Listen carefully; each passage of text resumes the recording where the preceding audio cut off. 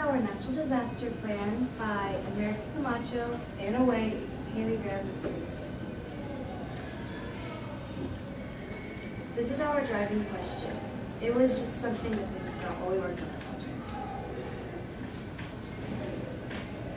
This is our survival kit. It talks about food, water, and clothing, the basics for survival.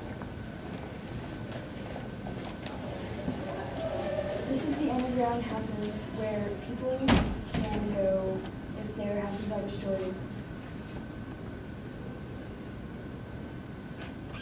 These are the companies and organizations that will be able to help them with food, water, clothing, and electricity. These are our electricity providers.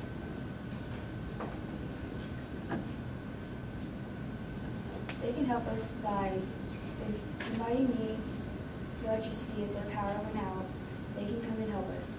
If one can't come, another electricity provider can.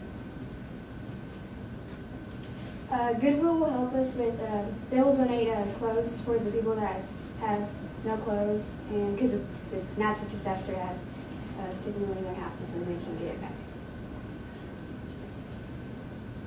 This is the Emergency Food Assistance Program. They'll provide food for the people that don't have any when they need some. Red Cross, that's where they're located.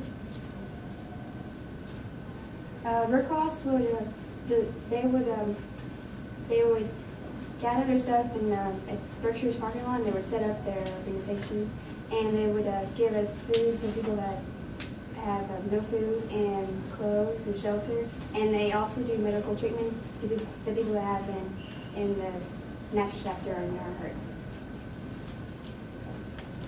These are our resources. Are there any questions? Did y'all actually get to make phone calls to some of these organizations to ask them what some of their I guess criteria would be to come out and set up, or was most of it gathered off of the internet and stuff? Most of it was gathered. And we were gonna kind of, well, I was thinking about it, but I didn't know we were allowed to do that or something, so I didn't. Yeah. Teachers need to let them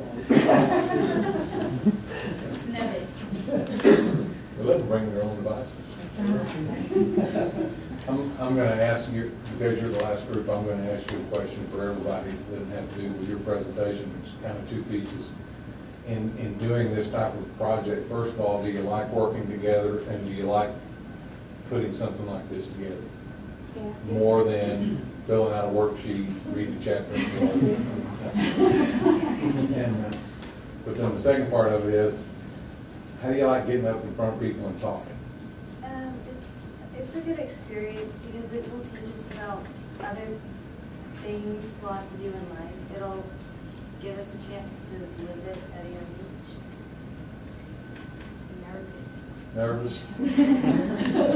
never get It's kind of awesome. Thank you very much.